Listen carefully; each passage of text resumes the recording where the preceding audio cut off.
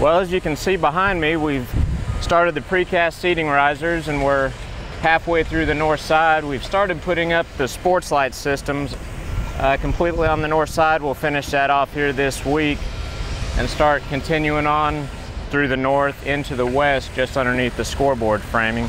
Right now we have the band hall walls topped out and we're continuing on to the north with the ticket offices, the restrooms and concessions over here on the east side. Next step, start following around to the north with the restroom and concession buildings. Right now we're in the southeast corner, the upper bowl. You can see behind me the premium section with the club, suites, and press box.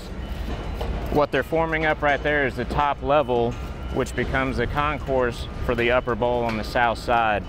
We're completing this work this month and we'll complete the topping out of the steel structure next month. We're standing in the east upper bowl of the stadium right now. As you can see, we're about halfway around the north side with the precast seating.